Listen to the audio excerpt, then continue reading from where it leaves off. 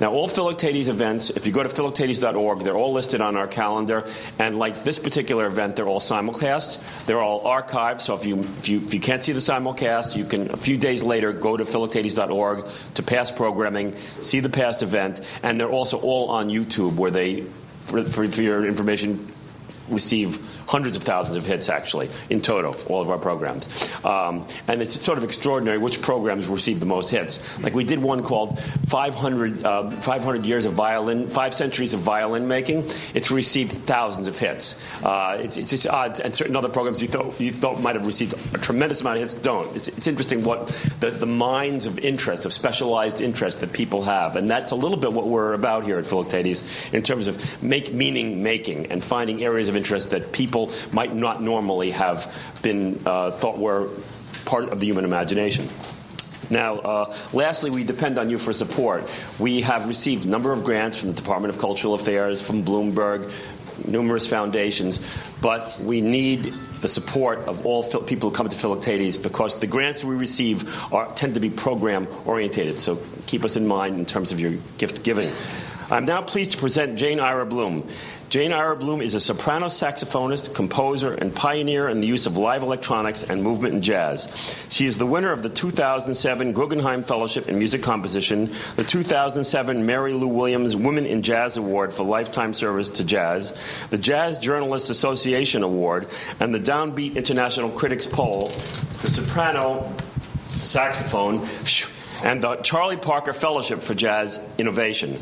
Bloom was the first musician commissioned by the NASA Art Program and has an asteroid named in her honor by the International Astronomical Union. She has received numerous commissions and has composed for the American Composers Orchestra, the St. Luke's Chamber Ensemble, and the Palabolas Dance Theater, integrating jazz performers in new settings. She has recorded and produced 13 albums of her music and holds degrees from Yale University and the Yale School of Music. Bloom is currently on the faculty of the New School for Jazz and Contemporary Music in New York City. Her latest release is the award-winning Mental Weather. And this particular panel was a little bit inspired by your the Pollock CD that we listened to, Chasing Paint. Chasing Paint. So that's another one people should think about. Yes. Take it away, Jay. Yes, CDs. Will there for be sale? CDs on yes, sale? there will be. Yes. And are we selling any of the posters? There'll be posters of those posters based upon that element, the Janine Menlove posters. We have posters for sale by Janine Menlove afterwards. Yeah. Okay, thanks. Here we go.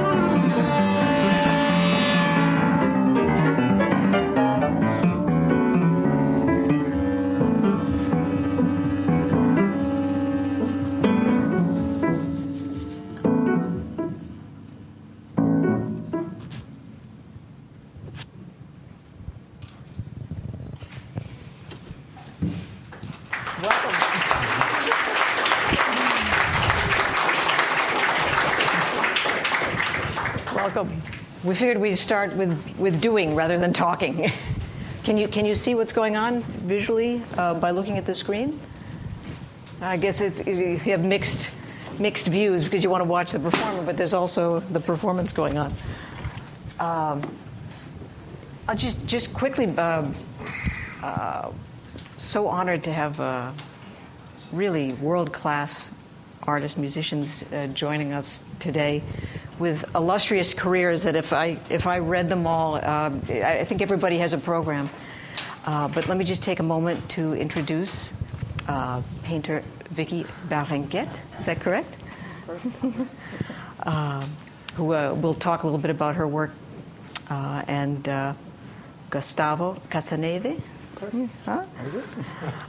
Multi-instrumentalist Marty Ehrlich on bass clarinet today, and painter Rebecca Allan. I've done just about everything in this place that I can think of. We've had dancers in here. I was just talking to Ed. We've done just about everything. But I came up with this idea basically because for years and years I've always composed with imagery, visual imagery on I like to play, sit at the piano and compose. And I've always been a visual thinker.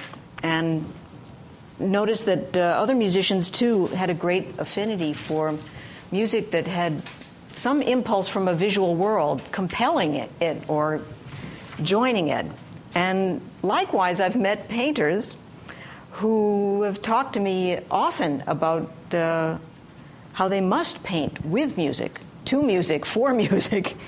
One association I personally had in mind was painter Dan Namingha, who Hopi Indian artist in Santa Fe, who told me that he routinely paints to my recordings. I said, well, gee, that's great. So this idea came about, and very fortunate to have these really fascinating artists who have all approached music and its relation to a visual impulse in completely different ways. That's why they're all here. So I just want to take a moment to go around. I'll start with Vicky, for them to just talk a little bit, to place them and their work for you so you can see that relationship. So please, Vicky, tell everybody about your work. Well, I basically married a musician.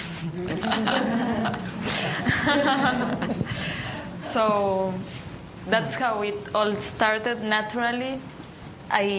When I was painting, there was music around me, and it was always inspiring me. It was from the beginning that way. So one day we decided to put it on stage and let people see the creative process. And we found out that when we do it in front of people, it's a different dimension because it's going to the unsafe. It's not the same to be alone in a room creating something than to have the energy of the spectator. And so, well, that's basically what we do for a few years already.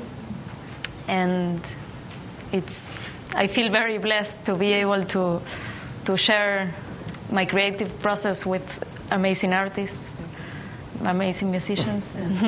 Your work has intersected with a lot of different disciplines, isn't that right? Yes, that's another thing, that I like to experiment with different arts. So I do a lot of design, and also I do fashion design. I paint dresses, I create them as a piece of art to wear. So they were exhibited at many galleries throughout the world and in fashion weeks too. But so that's basically what I do. And I am interested in also poetry and singing and dancing. So it all comes together and basically it meets somewhere. Do you work in all kinds of time durations, Vicky, in terms of painting live with Gustavo or other musicians?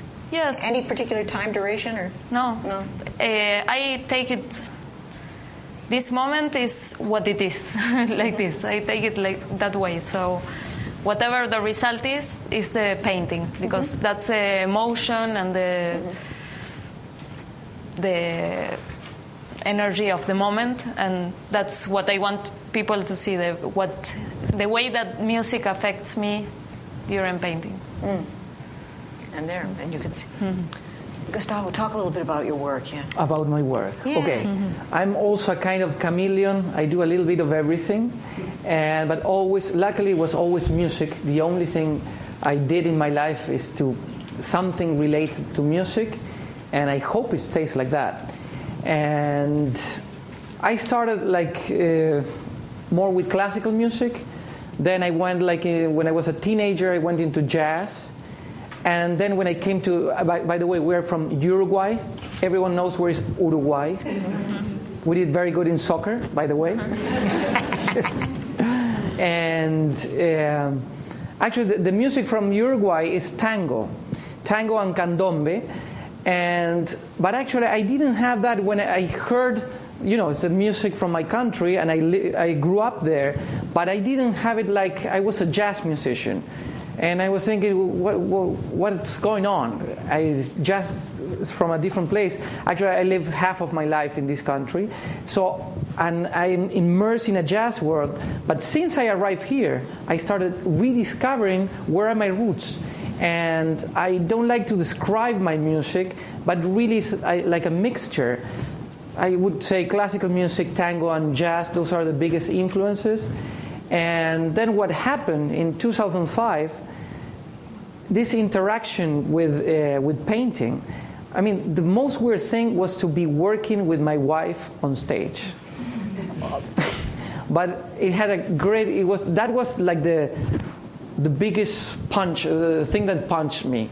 But obviously, the artistic part, it opened up like a different dimension on every sense. Not only I started thinking even the way how to sell a show, because we musicians we do a lot of stuff to try to put our music out, and it's not easy. It's not easy. So by doing this and started adding I actually discovered this with her, that by adding more artistic flavors and from different disciplines, we can create something different actually that can really mix the music with the other arts. And it was incredible. We did it in different formats. Once it was all improvised, but we also tried it something to play to paint over all written music, and that is a different kind of vibe. But it's great also. It's a great experience. And what I like most is actually this. In this case, what I don't like is that I don't see the paintings. But, I could try to play like that. Because the idea is that we get inspired from each other. And if it's a really conversation between both arts. If she paints something, she starts with red. I wouldn't say, some people say there's a direct relation between the exact color with the pictures. I don't go exactly into that, but I do know that I think in terms of colors. Even when I'm teaching, I teach about, in composition, I teach colors. I always speak about colors because for me, when I'm composing or improvising, I do see colors. And perhaps if there is something very light, like going up there, it will suggest a general color vibe. And I am thinking in that way, I'm feeling in that way. And I guess what we do here, it gets connected. And the other point she was saying about the audience, that also brings another dimension, that when you're doing this at home. So that's basically it. Yeah, more or less. That's great. Thank you. Marty, talk about some of your work. Yeah. Hello, everybody. I think I'll start out first with just being a little bit of the devil's advocate or something, and say that in many ways music and the visual, let's say painting, have the least in common of all the arts. And I think the primary reason for that is that you see a piece of art and it's finished, that you see it all at once. But music and dance and the written word happen through time. And I just wanted to throw that out. I don't know if it explains, but for me, in many ways, the visual arts have been the least involved of any of the art forms for me. for whatever reason, I started out improvising with poets, and I've done a lot of improvising with dancers, hundreds and hundreds of hours in live performance and just in workshop. But having said all that, and I'm not here to, just wanted to point it out, I think that's just something about what I understand. I have had this long relationship with one particular painter that I met when I was in high school. And it did lead to this shared work. And notice I'm not even calling it a collaboration, because I'm not sure we collaborated, which was sort of interesting. We never did this, for example, which is not a value judgment. But anyway, I grew up in St. Louis real briefly. There was an artist collective called the Black Artist Group, which was a group of black artists who were very much into self-defining their own direction at the beginning of the 60s. It was very political. It was very concerned with new directions in individual expression. And it also involved all the art forms. And as I sort of became befriended by some of these artists, one was this painter, Oliver Jackson, who I kept a long friendship with. And over the years, he always said, if you ever want to use, I said, I love your paintings, Oliver. There's something in them that moves me, that grabs me. And he was also someone I talked with.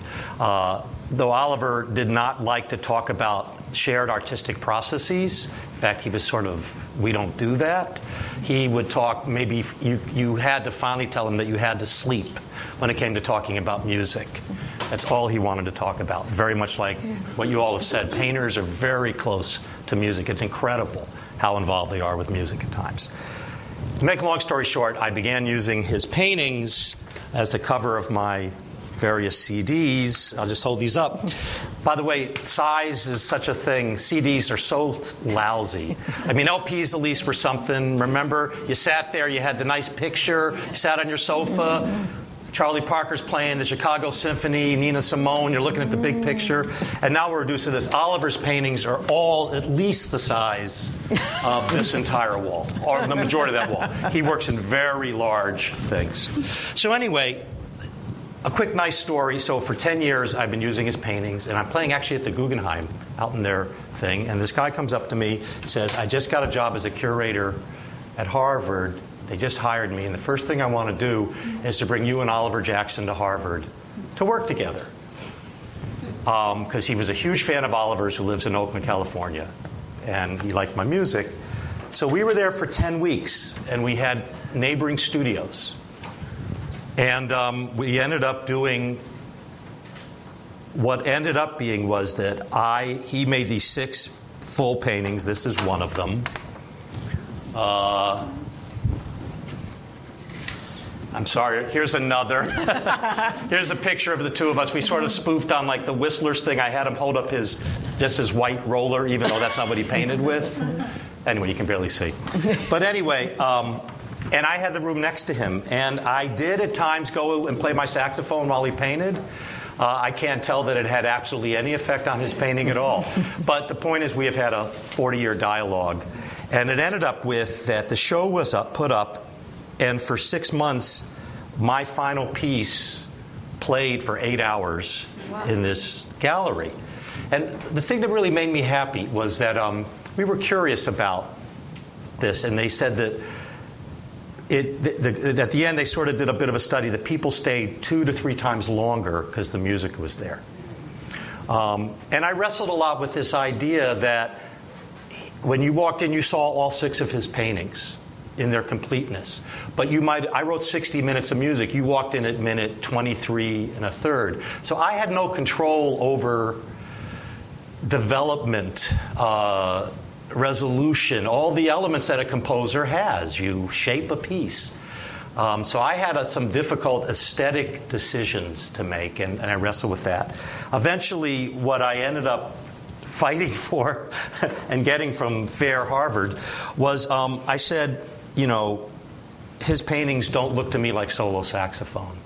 And I eventually got the opportunity for the first time in my life to bring 23 musicians, some of my really the creme de la creme, or just all of them creative artists I knew. I said, I need people to paint with me. And I had 2 days in the recording studio and ended up writing this 6-movement work called The Long View, and which was, so in a sense I wrote the music, but I really did the music after spending time with him. And the CD came out. I have a bunch of them here. And that's what I ended up doing, writing for a very large ensemble using different approaches. One last quick story that I thought was very interesting. So here I've always loved Oliver's paintings. They speak to me viscerally in a way that maybe not all visual stuff has. And so he starts painting, and I see that he paints on the ground. As you know, often people who work in large spaces do paint on the floor. And it was interesting because he spent 3 days just preparing with the white thing. And one day I said, Oliver, I got nothing to do. Let me think of, nope, this has to be done exactly purpose, very fastidious. So anyway, so I'm in there. He starts painting, little this and that, and it makes no sense to me. And I'm thinking, oh, my God. Either I'm losing it or he's losing it or something. And, because I'm not saying anything, and I'm just sitting there. I would check in periodically. I'd go back to my room. I was composing. And on about the 4th day, Harry Cooper, who was the curator, walked in to do his studio visit.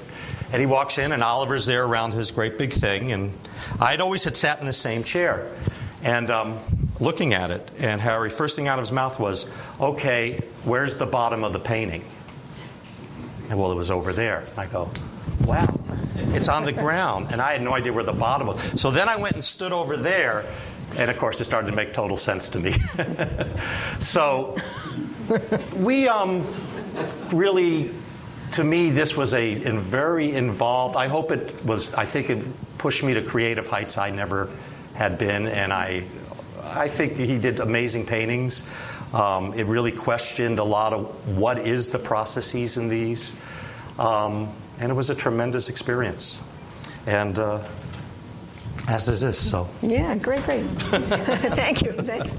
Rebecca, talk a little bit about your relationship with music. Well, first I just want to thank Jane and the Philocrates Center for inviting me to participate. This has been fun to think about and to get ready for. Jane, you and I met when you came out to Seattle. Jane was giving a concert at Cornish College of the Arts where my partner, Laura Kaminsky, the composer, and I were working at the time. And we just had a great time, and that was about 7 or 8 years ago, I think. Mm-hmm. I think that painting is about cultivating the freedom to love. And composing and performing is also that. That to love one's work, to love the world, to love oneself is serious work. And for me, painting and listening to music and trying to appreciate all of the levels of commitment that are involved in making something from scratch lead us to a greater capacity to love. When Vicky was talking about performing on stage and the sort of the risk-taking involved in that, anyone who is making something new from the material of one's life is taking a risk and making commitments that are very difficult to assume. And so when I think about my experience with music, it really began with listening to music in concert halls and chamber music settings in people's houses, in my own studio, and beginning with just drawing the musicians, making sketches directly from observation. And over the years, I've made a lot of sketchbooks that are filled with musicians performing. And the first thing that I started to become aware of when I was drawing these musicians was the energy that was required to prepare for a performance and to be in the midst of a performance. And I tried in my own way, as I was drawing those musicians, to capture the intensity and commitment of their work. And so I began a journey of getting to know the Emerson String Quartet, and other individual musicians through watching them and drawing them as they worked. And to experience their performance in that way helped me to really delve into the music at a deeper level. So I've done this for years and years and years, and I have a lot of sketchbooks filled with drawings of musicians that you and I have all watched and listened to performing. 2 years ago, I created a series of 40 small paintings, some of them are behind me here, that are painted through the inspiration of individual musicians who I either know or are part of my life in some way. And Jane is included in this series. I think she's out front here. One of these, the yellow and blue. And Can you hold it up? Hold it up for how far can I go with this? Here she is. And these are abstract paintings, and they're really miniatures. But what I tried to do in this series was to compress the experience of thinking about each individual musician within a small world of a painting. And so the musicians that I selected were all either musicians that I know or who've been a part of my life in the studio through listening to recordings of their work. And that became a kind of essential practice for me over that period of 2 years. So I would just say that in music and painting there is a kind of reciprocity of understanding and exchange, and that when I listen to music it helps me to enter a world of make-believe and emptiness that is essential for my own ability to make something new from nothing, if I could put it that way.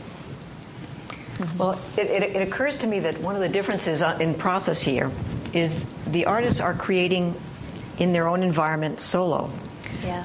The three musicians performing here today have never performed or played with each other before, and we're creating something simultaneously as a trio. So maybe it occurs to me, and if you would be up for doing this. I'm up for it. Okay. How about we're going to do a few mini improvisations, but I think it might be interesting. Why don't we let Gustavo, a solo piece, paint to it. And then we'll ask Marty to do a solo piece. Paint as you wish. And Marty will do a solo piece. I'll do a little solo. And then we'll play together again. Okay. Yeah. You want to start, Marty? So, I could. Whatever. Short poses. Short poses. Short poses. Yeah. Okay. This single thing, I've struggled my whole life to be able to play. I can't play with my eyes open very well. I can't improvise with my eyes open. So I don't mean that by any form of disrespect. And I actually have tried to practice at home to see if I could pull it off, but my eyes shut. So I will be here in spirit with all of you, but I find I concentrate best with my eyes closed. I can try painting with my eyes closed. And you can paint with your eyes closed, which automatic painting, people have heard. But it's purely just a form of whatever, how I do it.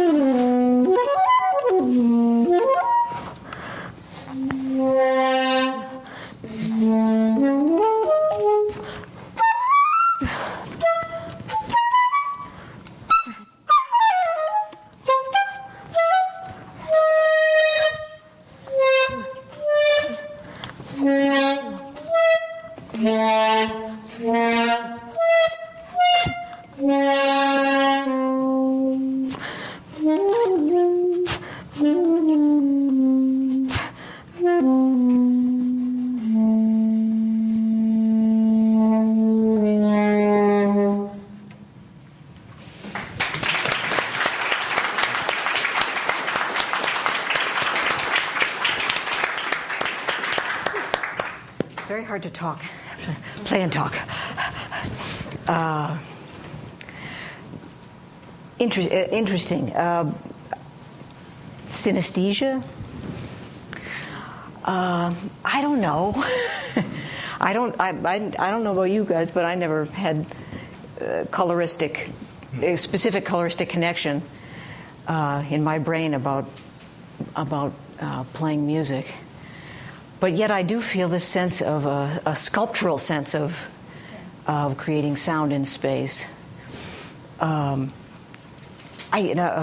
Maybe Ed can help me. The neuroscience Ramachandran, who did the famous cross-cultural study showing two figures, a made-up language, a figure with a rounded shape, an abstract shape, but with rounded curves, and another shape with angles. And he said one is Kiki and one is Boo Boo. And he went all over the world, different cultures, asking people which one is Kiki and which one is Boo Boo. And he was looking for the connection between, language and visual input. And I forget the percentage, but it was pretty compelling that all around the world, the one that went, that's Kiki. This one is Boo Boo. That's language. It's a step in the brain. Yeah, they're in the brain. They're close. And music, I'm hesitant to say when you hear sharp sounds, you play sharp sounds. I think if you looked at what was going on musically and watched the painters, that wasn't what was happening at all. Maybe you guys can chime in, because it's not what you think. No, it's not what you think. It's not illustration. No. For me. Again, it really is music as a passageway to a sense of openness and vibrancy. And when Gustavo was playing, I started to have fun for the first time in the last 25 minutes. And it is this kind of desire to be in a state of play. And play is a very sophisticated form of work, in my view. For children, play is evidence. When children can play well, it's evidence of good health, I think. And for adults to play well, which is so much a part of why we make art, requires a dropping away of things, a dropping away of self-consciousness, for example. So thinking about coming here was a very self-conscious experience for me, because I've never, other than in teaching experiences where I'm demonstrating, I've never worked in this context. But I really wanted to. Because I respect Jane so much. And so that's what I felt. Yeah. Well, we can't, as artists, we can't talk about the specificity of the results of how the two interact in our minds. You can see. Vicky, please talk about that. I am terrible talking, but I think I talk a lot with my painting, like, and with your hands. This is what and with your hands.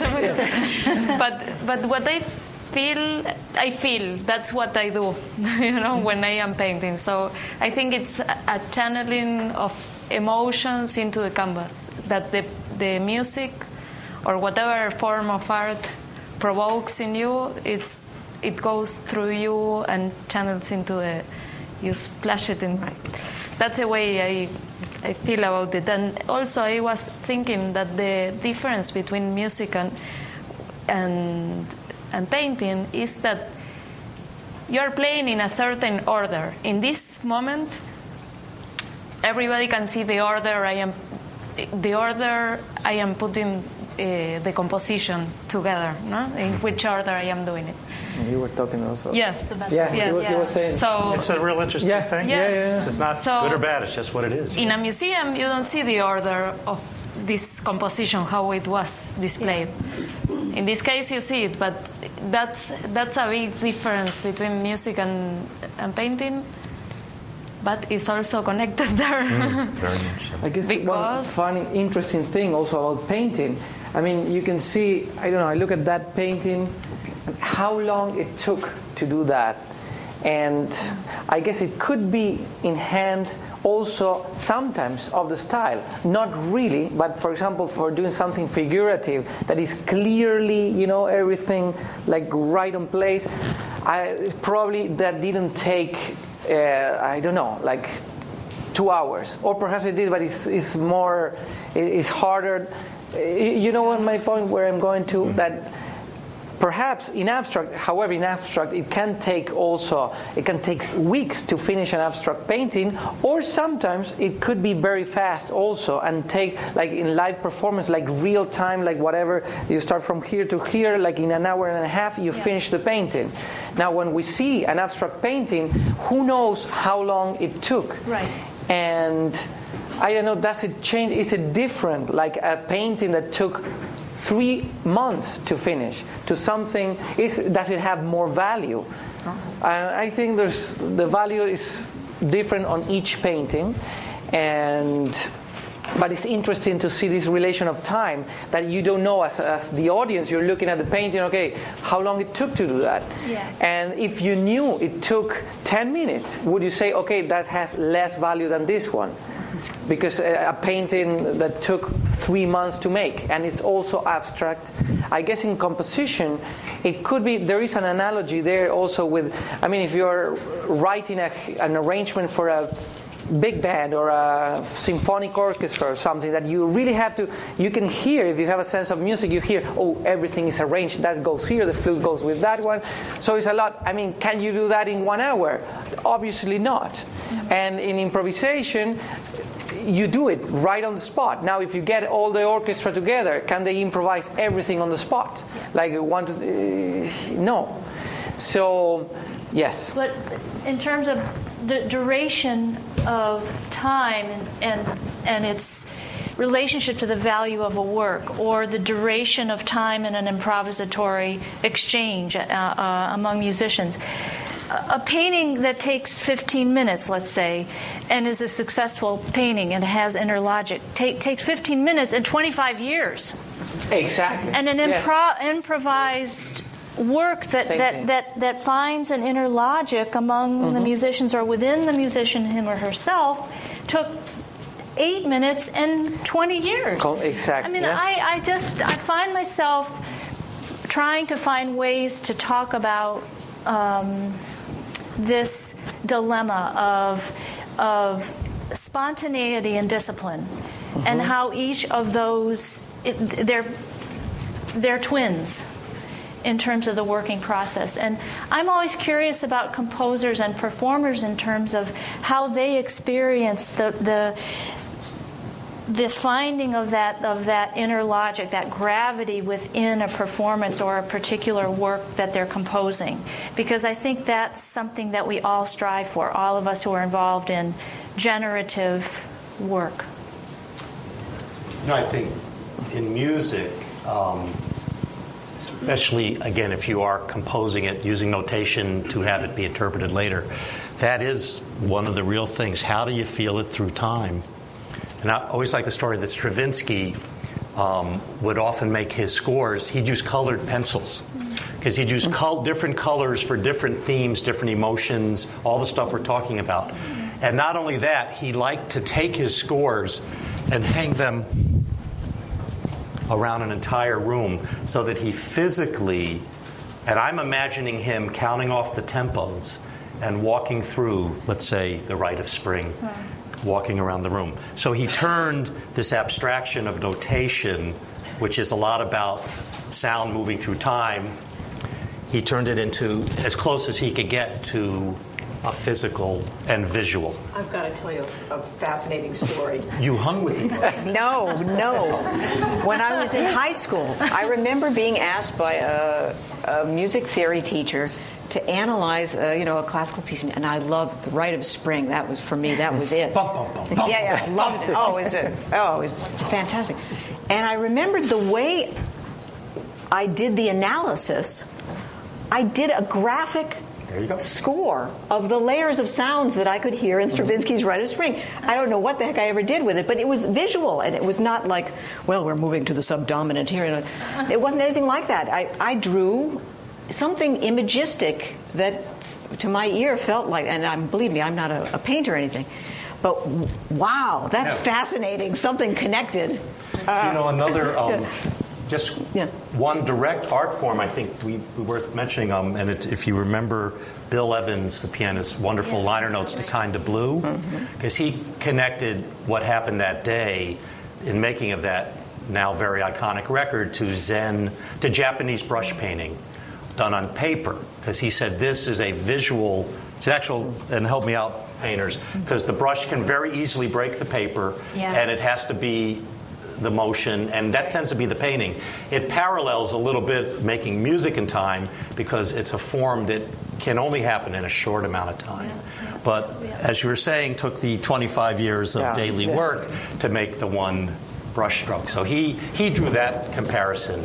One thing about that recording, Kind of Blue, which is an interesting thing, and is that Miles Davis did not give the music to the musicians, as great as they were, Bill Evans, Sean Cohen, et cetera, they didn't see that music till they got in the recording studio, which was not at all the practice of the time. So in many ways, he was, I think, in tune with that idea.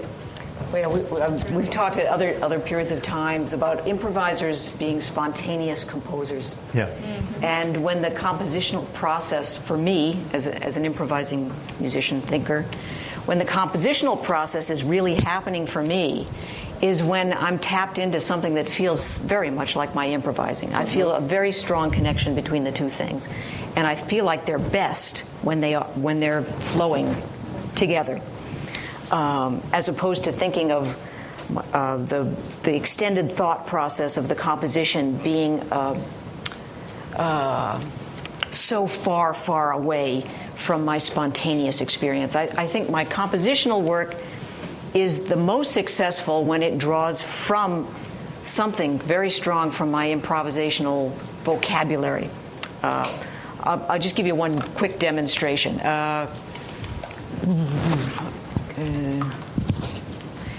This piece, I remember it years ago, was Jackson Pollock inspired, came from a very fluid improvisation one day, and here it is, I don't know how many years later, it's come into this form.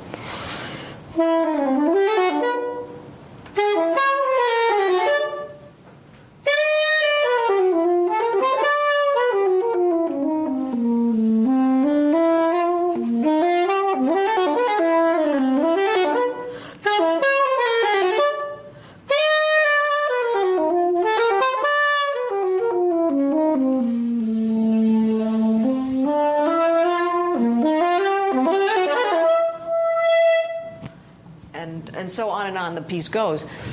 But that very much, I'm a saxophone player. You can hear it where it comes from. You can see both. Yeah, the motion feels visceral to me. Yeah. Jane? Yeah. Perhaps the audience are also asking the movement thing. That, I mean, it's unusual. You don't see it in every player. Perhaps you want to talk a little bit of that. Is that connected visually somehow with anything? I've always moved when I played. I never used to think about it. As years went by, I hung out a lot with modern dancers. Got to think more conscientiously about it and got very interested in how sound changes when it moves. And we talked at a different seminar where I mentioned I grew up near the sound of Route 128 in Boston. And I have a feeling that the drone of that at night. I'm not sure, but I think there's some connection there. Something very primal. Were you watching the cars? No. I was in the burbs, but I remember that sound like it was like a comforting sound. I don't know why. Anyway, so that movement aspect has been, for me, a center point for something I've developed as a composer, both in large forms and small forms of composition. Anywho, shall we play together? Sure. Yeah.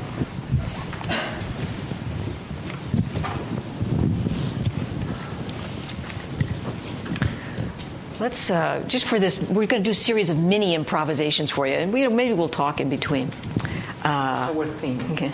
Maybe we'll set little like as if this were our test kitchen. This one? our test kitchen, the Food Network. Let's just say the only thing we're going to set among the musicians is that we are all going to start simultaneously. Okay? That's it. Simultaneous.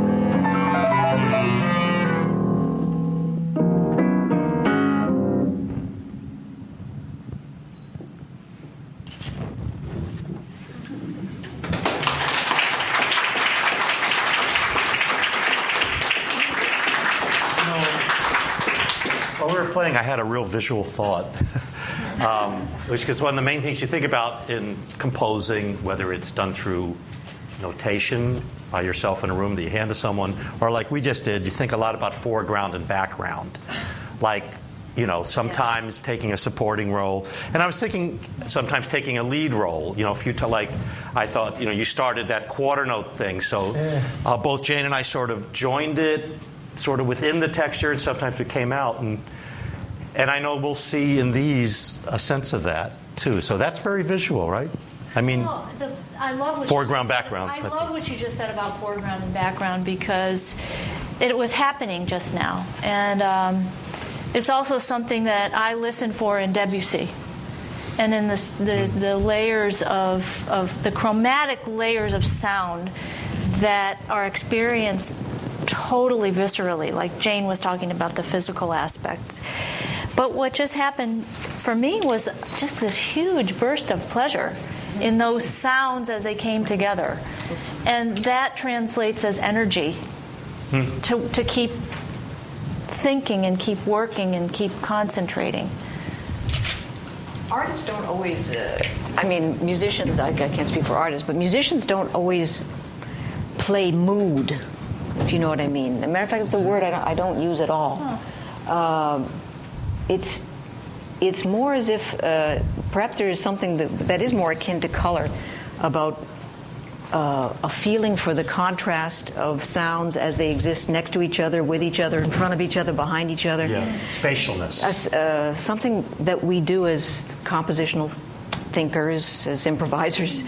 So it's not always, here's a quiet passage and everybody plays quiet.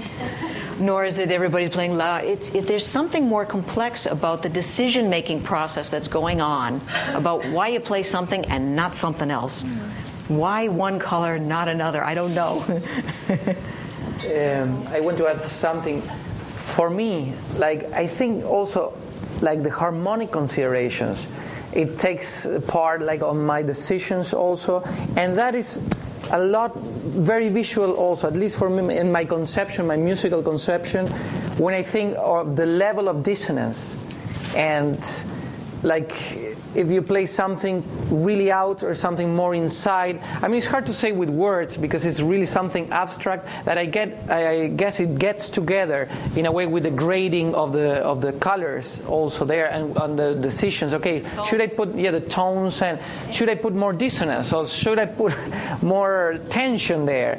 And I don't know exactly what's the relation. I don't know if there is a mathematical relation. Perhaps there is. I don't know.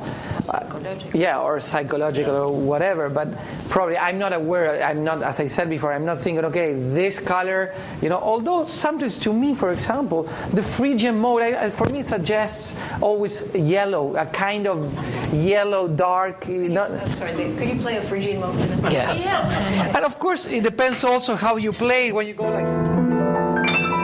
something like that, if it's very, I don't know, cloudy sound, you would imagine also the dynamic of the playing would affect what you think. But I'm talking about the color itself, and it appears more when I'm composing. I say, okay, should it go there? Okay, or Phrygian colors. I don't know. For me, that's kind of, it suggests yellow, but perhaps if played here.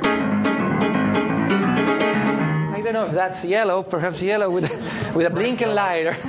Brighter yellow. Exactly. So I'm not sure if there is an exact relation, but there is something. There is something. The same way you were saying to me, joking, let's go C7 sharp 11. You said, for me, that as a fourth mode of melodic minor, these are musical terms, that always suggested to me kind of bluish stuff.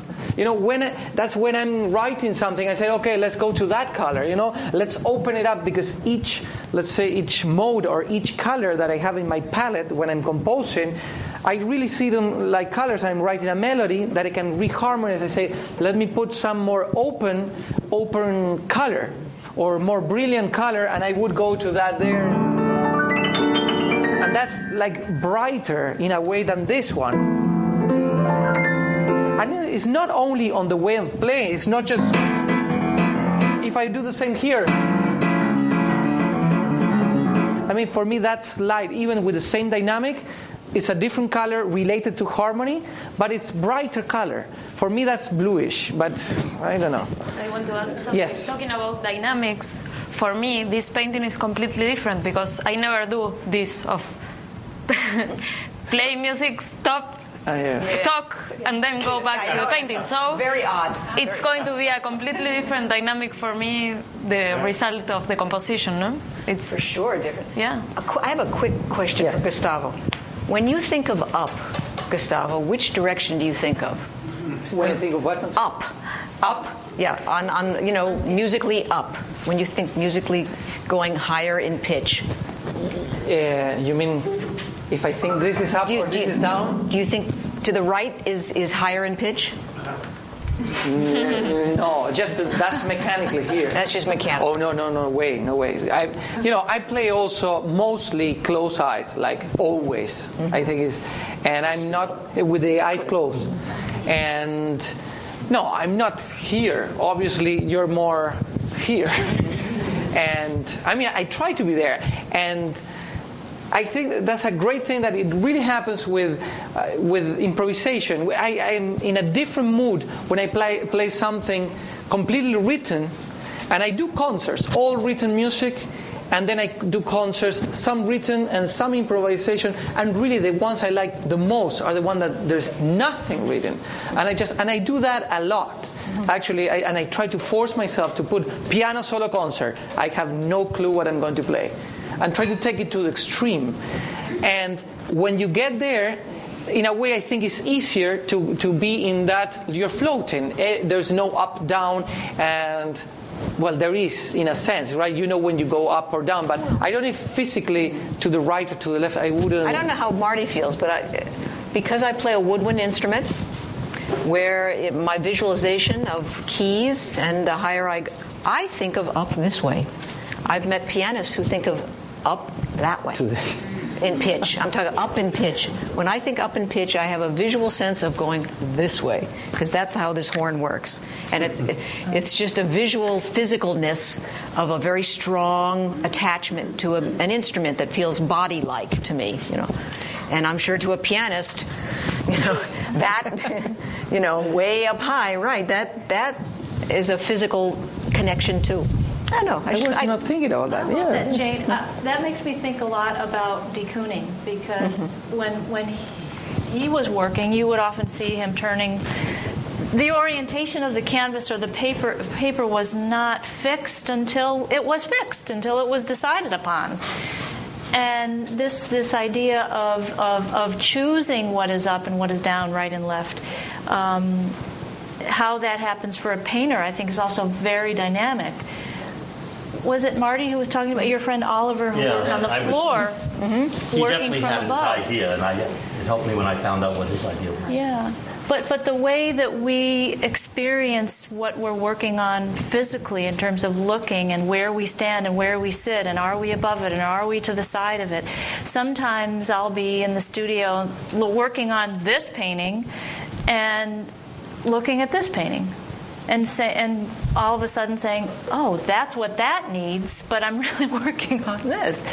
But I think all of us can benefit from becoming more aware of orientation. Where is up? Where is down? Where is down? Especially when it has to do with our peripheral vision, because we don't use that enough, and we can really see so much further beyond where we think we can see or hear.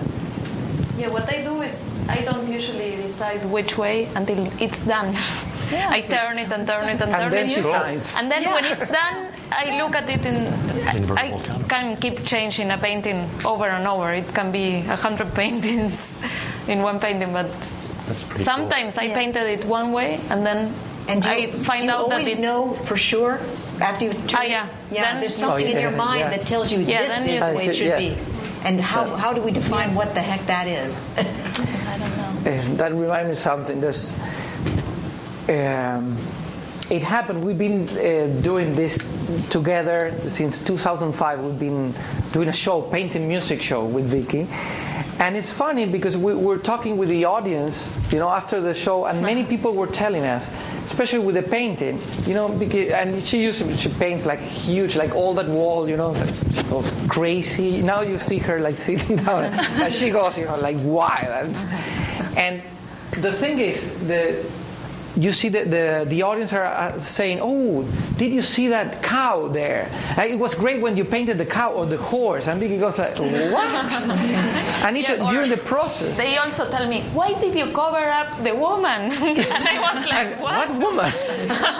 Getting everybody involved in your compositional process can be very dangerous. It's very dangerous. It's so amazing what people see, and that's also something different than with music, because of course it provokes emotions and everything in the audience, but you make them hear what you want them to hear. Here they can hear and see whatever they want. It can inspire another kind of music, even if I painted it through jazz, you know, or with jazz. Another thing is that about my painting, once I was painting alone in a studio, and somebody stopped by and was looking at me for a while and didn't know me at all. And then he came and said, your painting is very musical, he said. So, and then I told him, I paint every day with music. I am People tell me married to a musician. my music is very visual, very cinematic or something. Where do these words come from? I don't know. Trying to put in words something that We're is getting more... at something. Everyone just tells me my music sounds Jewish. Talmudic. It's very Talmudic. Well, we've played a bit and talked a bit. Are there some thoughts or questions that you might have that, open it up a little bit? You might have anything you want to ask anybody? Hi, Jill. Can you relate musical gesture to lines? Yes. For instance, I didn't see when James is playing. I see it in graph, or sometimes he has colors and has to do graph or reversed.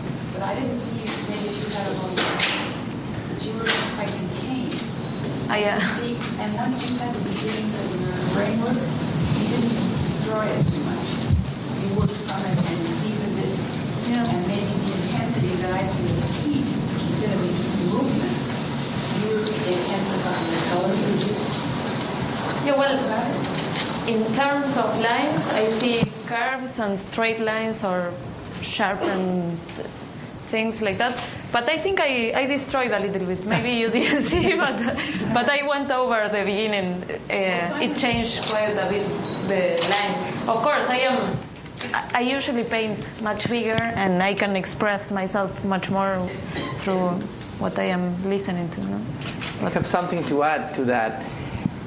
Many times we get also this, like the people when they go to see this performance we do, they expect, like a kind of, if she's painting to the music, she actually has to be dancing, and or going to the rhythm movement of the music. And that's exactly not the idea. The idea is to receive whatever she receives by music and translate it in that. What does happen is that she does it anyway. Naturally, we see the videos, and she sometimes, we go with the whole band like one big stroke, and she goes like that, and she hears. Sometimes it happens naturally, but we try to avoid, this is not a choreography, since it's we're trying to be truth to ourselves. So whatever comes, and so I think you were talking about that. It doesn't have to be. This is weird because it's music and painting, so it's not the same thing. They are related, but it doesn't mean that if we are going like that she has to be going like. No, perhaps it translates in a completely different way. Yeah, sometimes I get that question often because I am very passive. Actually, passive, you say? Mm-hmm. Yeah. Mm-hmm. You don't see me going through the music but. At the end of the concert or painting, many people can see the whole thing in there. You find the rhythms and the composition. I don't know. It's somehow it translates into. But of course, it's very. How do you say? There is no preconceptions here. It's very free and it's very abstract. So, in a way, I am abstracting a figure of music, deconstructing it. So it can translate completely. And in fact, it translates different from artist to artist. I mean, let me see what you're doing. Yeah, I want to see. Wow, beautiful. That's great. Now, this is the same music, but it's not. That's what I'm saying. You see, it's each sensibility, each artist has their own reception and, income and in-out, and it comes in a different way. And what do you feel about her question? Because it's the same. Well, I thought that was an interesting question. You were asking about line, the use of line, or the level of physical activity that you could observe in the painters versus the activity of the surface of the canvas. And when I'm making these small paintings, I use a stick a lot to scrape through, to do sgraffito, which is scratching through, and that allows me to unearth color that's underneath the layer that I just painted. So, and I think about that quite consciously. Oh, I wonder what I left behind there. So let's scrape through. Because sometimes the surface of a painting can get very muddy and cloudy, and you want to bring light back into it. So that's a way of using a line and using a very sort of direct contour to interrupt the chaos of the gestural work. And line can be a means of creating a kind of stasis or a geometry in a painting. If you think back to 14th century Sienese religious paintings, those stories, those narratives are framed through the geometry of the architecture that the painter has incorporated. So I want to look at what Vicky's doing, because the whole use, there is line there. Yeah. I use a lot of line, always very structured. Yeah. Structured, but not like geometrically straight, or more like flowing. But to make those kinds of lines, if I can assume something about your working process, takes strength and flexibility. They're not. Yeah. You're not throwing yourself around. You're really. Yeah, I am feeling the line. Like a dancer. I am painting with my whole. And I guess it's also a little bit what you said is you were doing this in 5 minutes, but it's really years of preparation for doing that, for doing what you do, for doing. We're all preparing for that 5 minutes. Those 5 minutes. Also in time, again, the timeline. You are listening to one note. Next to you listen to the other. Here you are seeing one over the other one, and one over the other one, and then it creates something completely different. Which also, me as a painter, I look at the composition, and at the same time that I am listening to the music, I am trying to make this composition work. No, I am. At the same time, I do it naturally. I am not thinking about it, but it has to have a balance, and that the music has along the line, but you don't see it in each. Do I? I think in a way we also have a retroactive mind in what we play, even in the small pieces. Like we have like a theme or something, and actually we went back. Like when we started something, at least I was. We are playing, and the timeline is moving, but you're recalling what you did in a way. You are feeling more than trying to remember what you did. At least I don't know. It happens. I don't know if it works. Because that's like we're playing really little themes, right? And in a way, they are seeing what happened, and they see it right on their faces, and we see it here, and we feel it. What happened like 1 minute ago? That you like when I started with the quarter notes, or I just remember, for example, in the last piece or in the piano, when I played the piano solo, I started something here. I still remember. It just went like something like that, and that's how it finished. And then I went, I mean, actually. Some of you probably have heard of the musician Butch Morris, who has copyrighted. He does conductions. He's one of many people now try to do these live conductings of improvisers. One of his signs is memory. Now, of course, a composer with notation can bring back that theme that was in the first page and is now comes back 20 minutes later. He asks the people live, and as you're saying, Gustavo, of course, we do it somewhat. Somewhat consciously, somewhat unconsciously. I think one thing here, because I know a lot of us all teach, and I think we probably would all want to say to any of our young people who are really into the arts, like you want to understand all the arts. They are all related, and at the same time understand what they can do really, how they're put together. It's both surely a theoretical, historical, political, spiritual, all the whatever, psychoanalytical, any of the above. And I think really one of the best ways to do that is to do stuff like we're doing, because you have to like see what works. Separate from the idea that the finished work is somehow a representation of the process. That is another thing. Please. I would love to see. This inspires me to think of the musicians working off painters. Some way of reversing the process, and I'm just playing with you know, well, we're talking about the painting, graphic scores. How I mean, I could see, you know, there being colors flashed on or textures, and have the painters responding to it, and have the music respond to it, and then just mixing it up in all kinds of ways. But it's hard for us to. Yeah, that's what I said. The first thing. Here's a thought. Would it work? I'm not saying today, and give an opinion. What if it wasn't done simultaneously, but there was an audience, where there was 10 minutes of music, and then the painters painted for 20 minutes by themselves, and the music happened? Yes. That'd be an interesting experiment.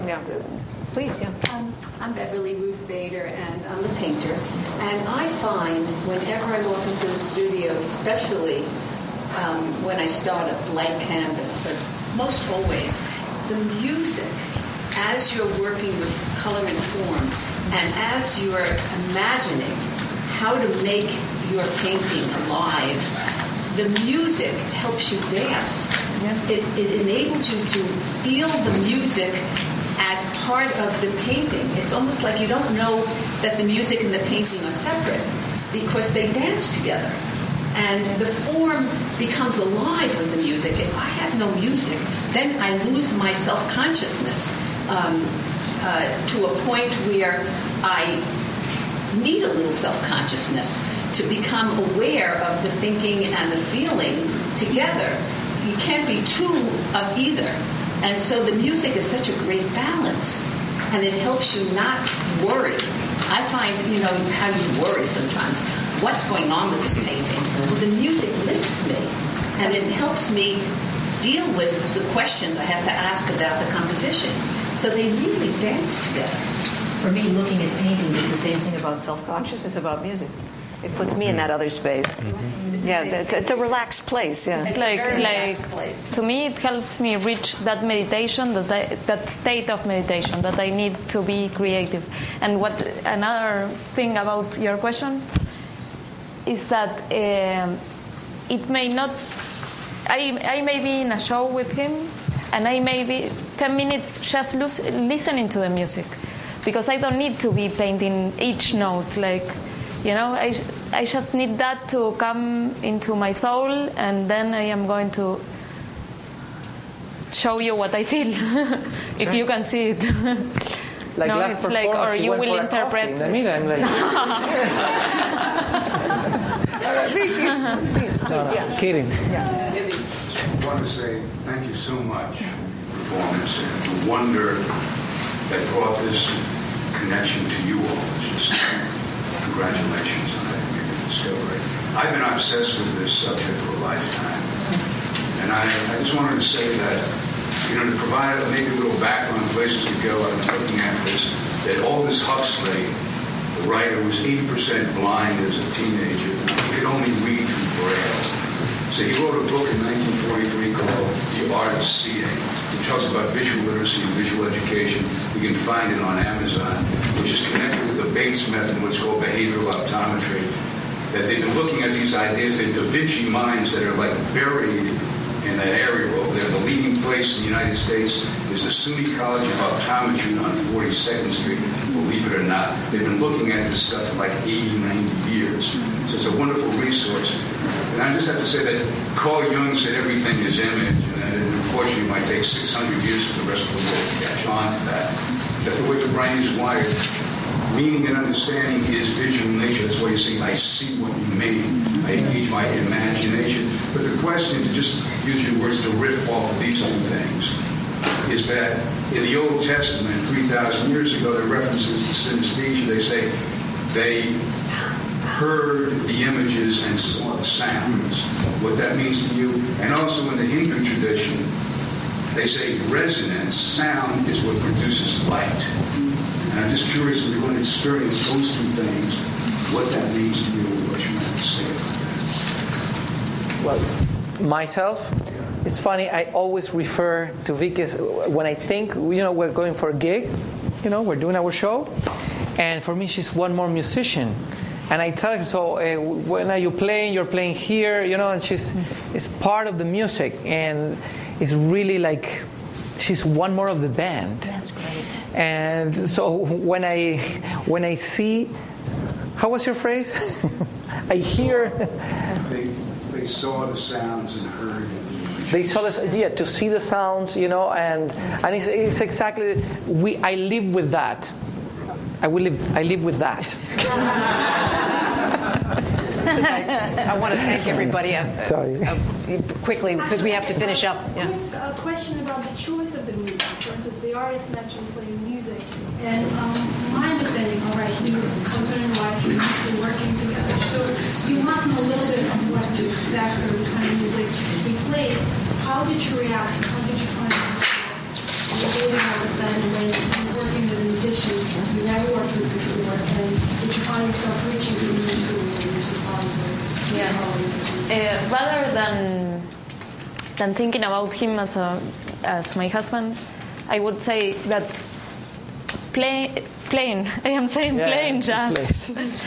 For me, painting to jazz, it's a completely different painting for me because it's so free, and I felt very comfortable with them because I am very used to jazz and to the language in my colors. No, I am not a musician in no sense, but I am connected to that, not because of him, but because jazz, I don't know, it touches me in some way that it opens up my creativity.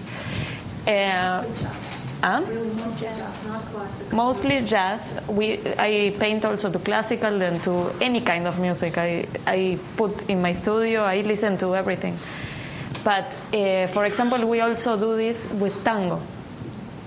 And the tango music is a completely different feeling of the painting. Like the result and the composition is completely it's a different. Painting. And as I was saying before, this was jazz, but very cut, like tango, actually. Yeah. Because tango has a beginning and an end. That's what they say about tango. Jazz can go through flowing, and it gives me a completely different composition. I'm afraid we have to finish up, but I just want to say thank you. Can you play one more? Oh, you want? Ed wants one more. Okay, we have to end up.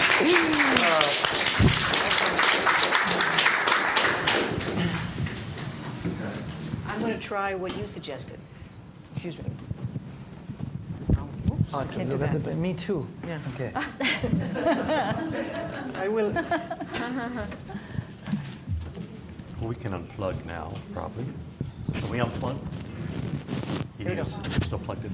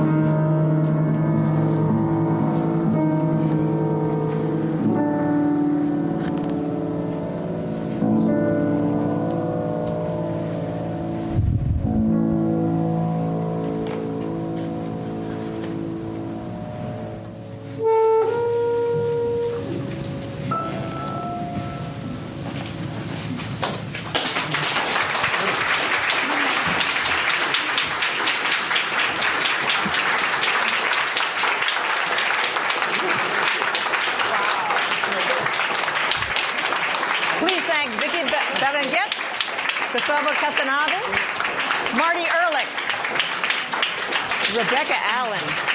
Wow. Wow. Wow.